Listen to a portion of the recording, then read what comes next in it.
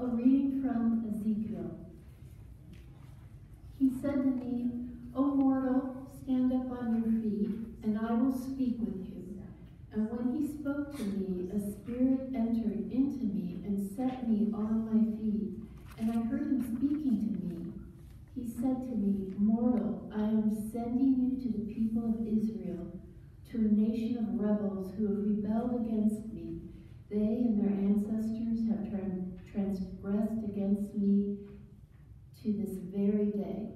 The descendants are impudent and stubborn. I'm sending you to them, and you shall say to them, Thus says the Lord God, whether they hear or refuse to hear, for they are a rebellious house, they shall know that there's been a prophet among them. The word of the Lord. Thanks be to God. Let us read Psalm 123. To you I lift up my eyes, O you who are enthroned in the heavens.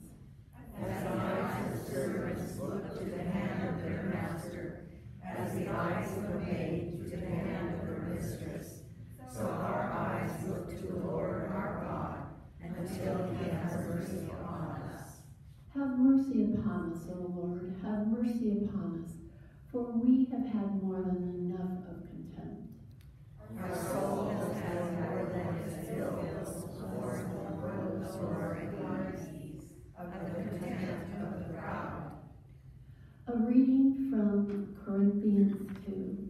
I know a person in Christ who 14 years ago was caught up to the third heaven. Whether in the body or out of the body, I do not know. God knows.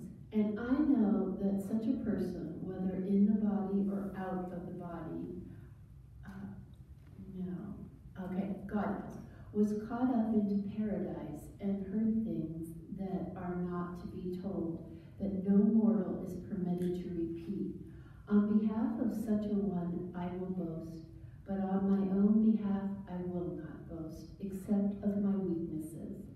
But if I wish to boast, I will not be a fool, for I will be speaking the truth, but I refrain from it, so that no one may think better of me than what is seen in me or heard from me, even considering the exceptional character of the revelations.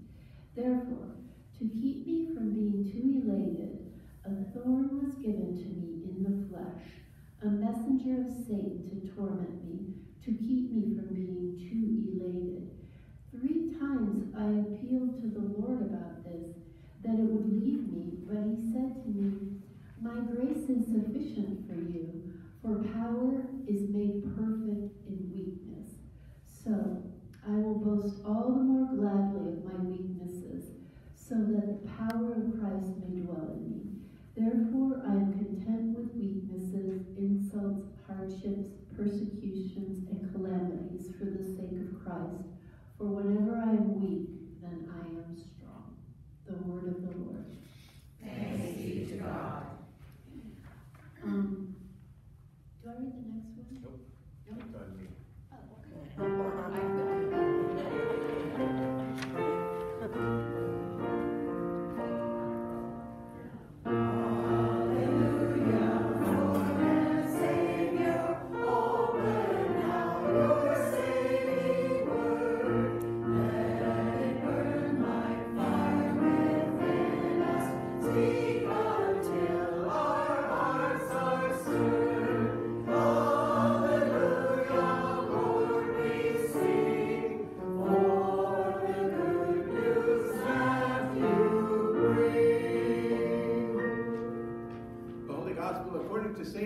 The 6th chapter.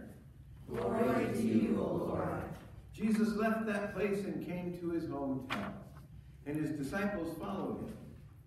On the Sabbath, he began to teach in the synagogue, and many who heard him were astounded. They said, Where did this man get all this? What is this wisdom that has been given to him? What deeds of power are being done by his hands? Is not this the carpenter, the son of Mary, and brother of James and Joseph and Judas and Simon? And are not his sisters here with us? And they took offense at it. Then Jesus said to them, prophets are not without honor except in their hometown, and among their own kin, and in their own house. And he could do no deed of power there, except that he laid his hands on a few sick people and cured them. And he was amazed at their unbelief. Then he went about among the villages teaching. He called the 12 and began to send them out 2 by 2, and gave them authority over the unclean spirits. He ordered them to take nothing for their journey except a staff, no bread, no bag, no money in their belts, but to wear sandals and to not put on 2 tunics. He said to them, wherever you enter a house, stay there until you leave the place. If any place will not welcome you, and they refuse to hear you, as you leave, shake off the dust that is on your feet as a testimony against them. So they went out and proclaimed that all should repent. They cast out many demons and anointed with oil many who were sick and cured them. This is the gospel of our Lord. Praise to you, O Christ. You may be seated.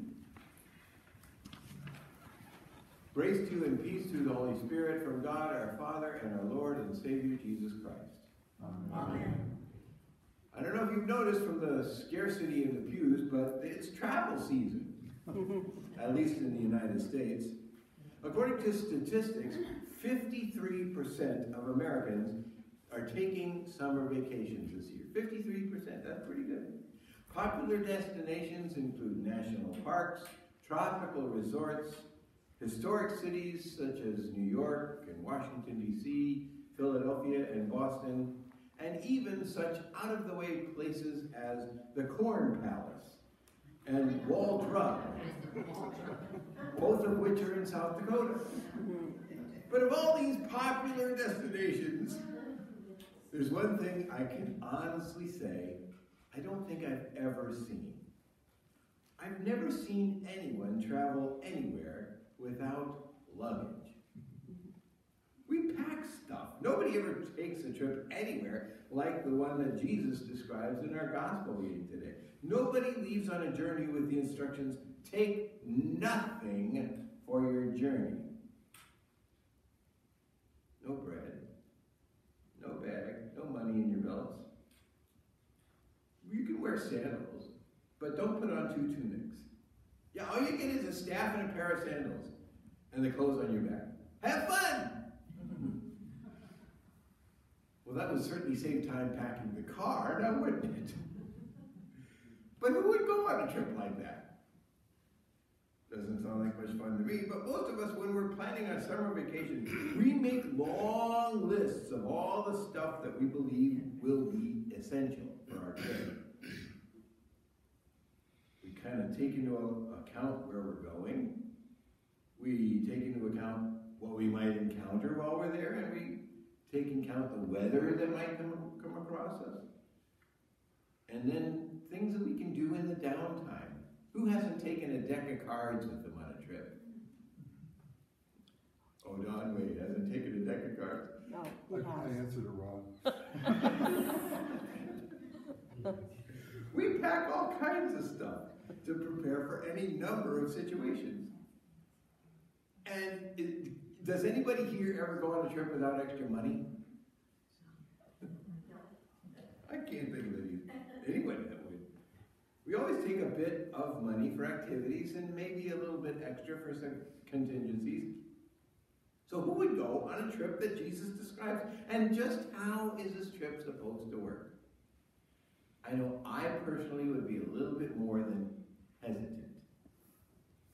I'm kind of thinking about the trip Anna and I took to Hawaii earlier this year. We bought a new extra large suitcase just for the trip.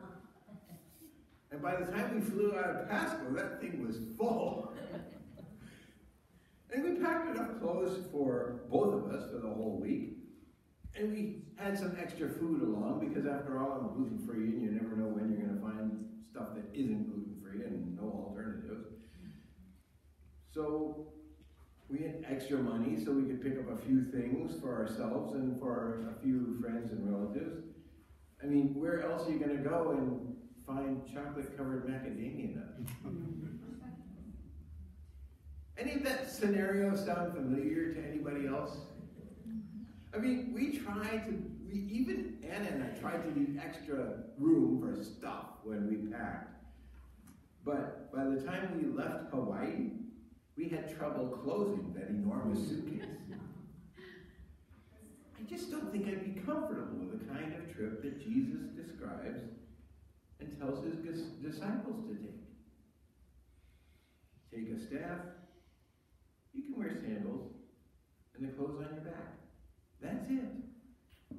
Nothing else. What's up with that? It seems to me that Jesus is sending his disciples on a mission trip to build their faith as well as to bring faith to other people. Sure, the nature of this trip is to share the good news of Jesus Christ and the kingdom of God in word and deed, and to share the call for repentance and heal the sick and cast out demons, but in doing the work of Jesus and depending on the provision of others, the same way Jesus does, the disciples would begin to develop their own sense of just how powerful faith in Jesus might be.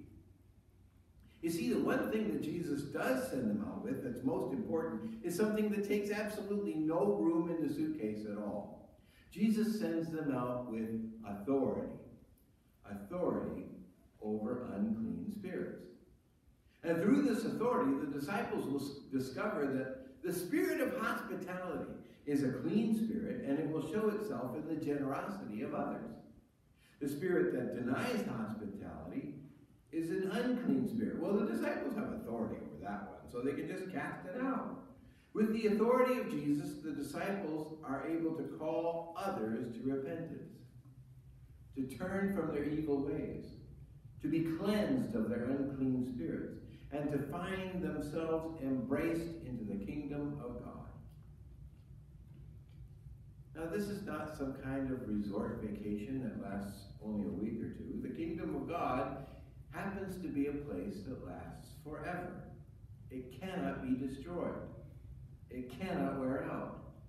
It cannot fail because it's not a traditional kingdom like England or Saudi Arabia or Jordan. It's not even a fantasy kingdom or an imaginary kingdom like Disney's Magic Kingdom or the Mutual of Omaha's Wild Kingdom. This is a spiritual kingdom where God rules. God rules over your heart, and God will guide your ways. And with God guiding you away from unclean spirits and into the spirit of love toward all people, suddenly you're able to embrace the spirit of generosity. And along with that comes the spirit of hospitality. So maybe we're not willing to take a trip like Jesus sends out his disciples on, but perhaps we have enough faith to host those who are taking a trip like that. And maybe we already have. Perhaps there are some in this room who are depending on Jesus to provide their daily bread, or maybe a place to sleep, or just need to hear a word from the Lord. Most of us will find ourselves in a spiritual desert once in a while. And I hope that this house of worship provides a spiritual oasis, a place to cleanse and feed those who need to hear the voice of Jesus, or just see Jesus at work, and to help build their faith. My prayer is that we will continue to embrace the spirit of generosity and the spirit of hospitality that resides in this place well into the future, so that all people who find themselves on a spiritual pilgrimage, near and far, who come to us in the name of the Lord, will find a welcome. And all pilgrims who bestow the peace of the Lord upon this place will find a place of comfort and spiritual rest. You don't need a passport. You don't need an airplane ticket. You don't need bread or bag or money in your belt.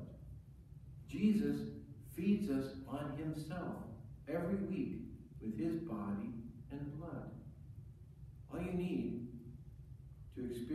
generosity that Jesus has brought here is to come. Just show up. And with God's help, you will find faith in Jesus in this place.